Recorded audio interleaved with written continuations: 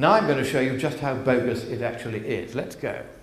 The first thing they did was that they tried to reconstruct temperatures from the period before we had thermometers by cutting trees down, old trees, and counting the tree rings back from today, and then seeing which ones were wider than others, because they thought that wider tree rings meant warmer weather. Trouble is, of course, that if you get a lot of rain, you'll get a wider tree ring. If you get more CO2 in the air, you'll get a wider tree ring. It's not a very reliable way of doing it, which is why the UN's climate panel itself had said, don't do it that way. But no, they did. And then they took different trees, several hundred of them, and all the trees that gave them that long shank and then the uptick at the far end, which is what they wanted to do, because they wanted, remember, to abolish the medieval warm period, they gave those 390 times as much weighting in the program that calculated that final graph than they did the one at the bottom here from Maybury Slough in California, actually, which shows no particular trend at all. Nothing surprising happening in the 20th century. So that was the first trick. Watch what else they did.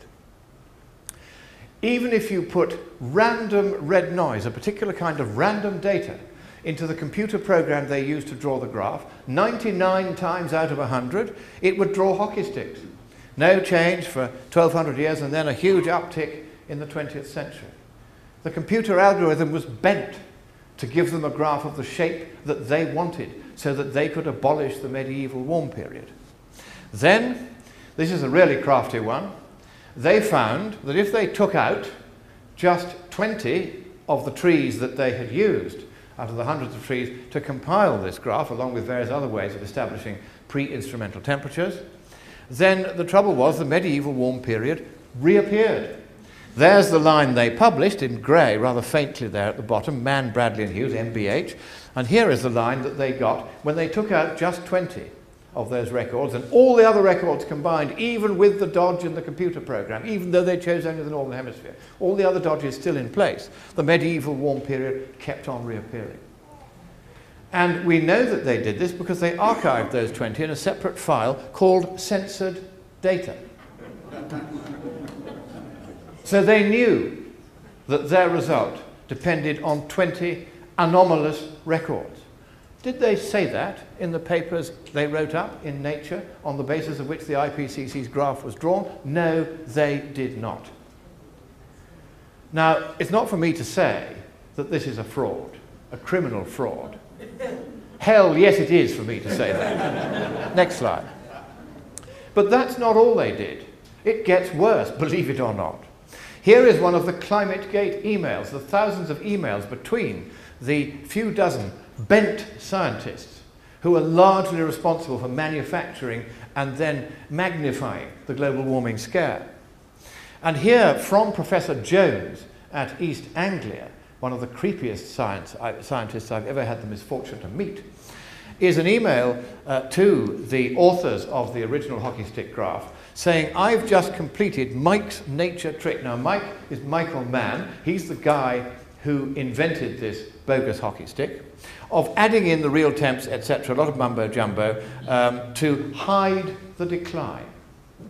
Now, I'm going to show you what hide the decline means, because this is the clue to just how far these people are willing to go to make sure that legislators and bureaucrats worldwide are so confused about the science that they spend trillions of your money on completely wasteful projects to make global warming go away when it's not likely to happen in the first place. Here's what they did. Now you'll see here the red, yellow and green datas. Sorry, that should be blue, yellow and red. Blue, green and red, I'll try and get this right. Data are from three different scientists, Keith Briffer, that's Jones from East Anglia, and Michael Mann, who was then at the University of Virginia, now at Penn State. And the actual temperatures for the 20th century are shown in black there, on a highly exaggerated vertical scale to make it look all much more terrifying than it actually is. Now, the important thing to notice here is the green one from Keith Briffer, which was a few trees from the polar Urals, if I remember rightly. And you will see where the arrow is pointing at the right-hand end of the screen there. And you'll see that the data line has plummeted from 1960 to about 1985. And yet the temperature, actually as measured, is going up.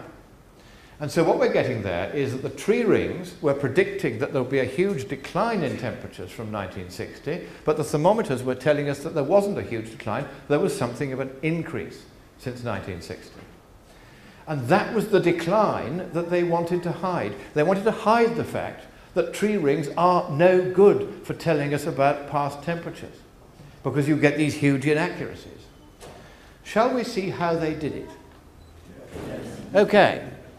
Here is a document by the World Meteorological Organization, one of the two parent organizations of the IPCC. And there you will see that far from these three data sets, one of them coming down and two of them going horizontal, which we've just seen, they're all three taken right up to the top where the green arrow is up at the top.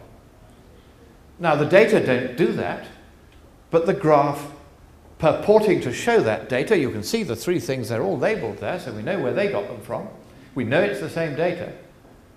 They just decided that was the message they wanted to show, and they were going to bend the evidence to fit their conclusion that tree rings were a good way of abolishing the medieval warm period. Let's just show that side by side, the actual data and then what the World Meteorological Organization did to it. And if you take Dr. Briffa's green graph once again, look at the enormous difference indicated by the green arrow there between where the green graph should have ended and where it does end on the World Meteorological Organization's rewrite. And I can see several jaws dropping as far as the floor on this, and so you should be outraged at what is going on here. On we go. Because all of this doesn't establish that there was a medieval warm period. The fact that their graphs showing there wasn't are bogus and based on a technique that can't tell us there was a medieval warm period or not, because the tree rings are not reliable. The scientists had very honestly said, when will a man-made effect on climate change be identified? It is not surprising the best answer to this question is we do not know. Now that's honest, isn't it? They're admitting they don't know. And you might say, why am I complaining about that? Well, I'm not complaining about what the scientists submitted. I'm complaining about what the bureaucrats published. That's what came out. The body of evidence now points to a discernible human influence on global climate. 5 times the report as submitted by the scientists had said, no, we can't tell whether there's any human influence, and we don't know when there will be. That was what they'd said. But this is what was printed, because one man rewrote that report at the behest of the bureaucrats, because the bureaucrats were saying to themselves, if we go on producing reports saying there's no human influence on climate, how long are they going to go on paying us to go round to destinations where grass skirts are the norm, so that we can have holidays in the name of saving the planet from global warming?